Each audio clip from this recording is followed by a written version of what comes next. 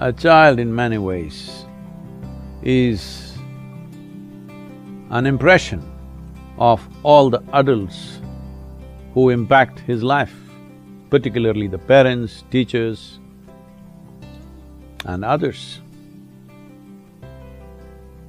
If you want your children to be of a certain quality, the foremost thing that you need to pay attention to is, are you exuding that quality?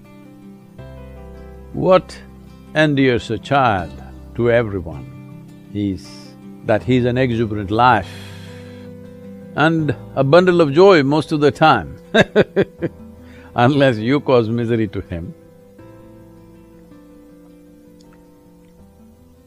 If you want to nurture a child, you must be far more exuberant than the child and much more joyful, then the child is drawn to you. Once the child is drawn to you, it's for you to mold the child as you want.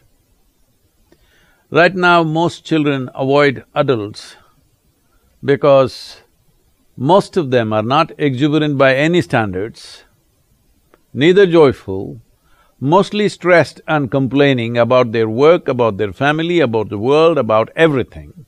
Why would a child want to have anything to do with you? When child sees you don't represent life, you represent some other vested interest. If you are interested in really being an impact on your children, you must represent life because they are just life.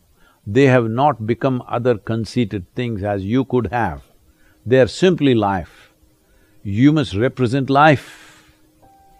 Feeding upon so-called inanimate things like food, water and air, life is an exuberant expression of existence. If you do not represent that exuberance, if you do not show that exuberance in your work, in your relaxation, in everything that you do and do not do, then your child will be least impacted by you.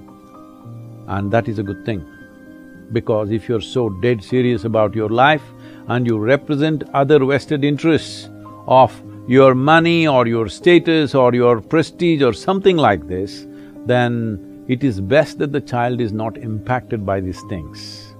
So if you are really concerned about impacting your child, what is it that your child want to be?